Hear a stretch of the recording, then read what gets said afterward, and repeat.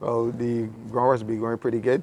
I've been on the ground for quite some time. I've had a lot of community events in different areas in the constituency.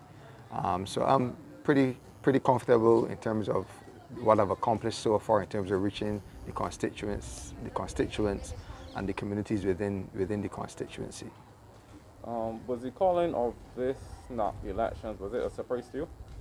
It was a surprise, but I'm happy to say that I am ready to get the ball rolling. We have been preparing for this for quite some time, and we were anticipating in some form the calling of the election early, although it did come at a surprise in terms of the Boxing Day or the Christmas bank holiday.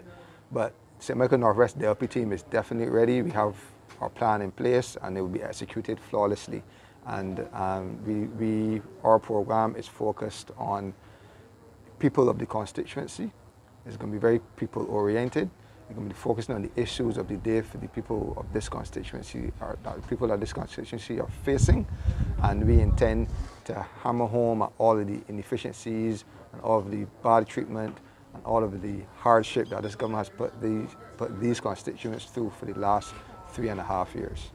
So any pressing issues in particular that since the snap election have been called that you have been hearing from the residents as you've been on the ground?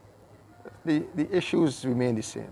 From the time the government took office, they increased bus fares, they increased the water bills, they sent up the cost of transportation in terms of fuel with the fuel tax. And these are things that have impacted the lives of the working class people in this constituency.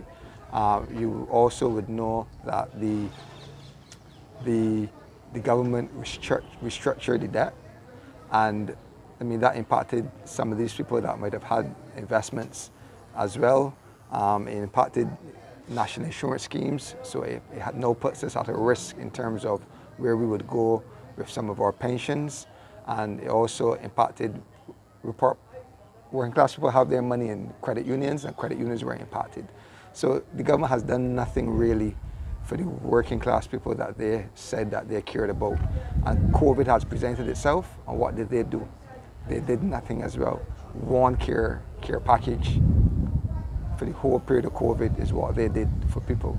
And they didn't even extend the time that persons could access national insurance benefits, but they extended the time that would have restricted persons from accessing their severance payments.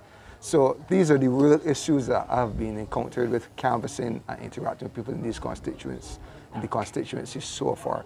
And these are going to be top of our agenda because we need to make sure that these things are rectified. And cost of living is always a concern.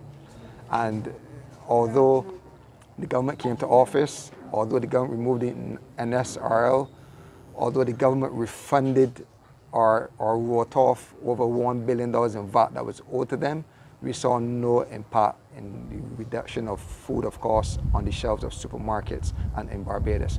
And these are burning issues that constituents and Barbados have.